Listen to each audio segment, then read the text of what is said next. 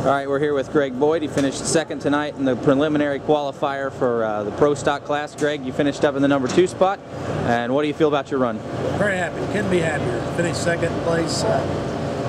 Steve Wishmeyer couldn't be any happier. A lot of people already know I'm actually, I guess, driving for Steve tonight because Steve's purchased his tractor. And so for him to come out here first and second, very, very happy.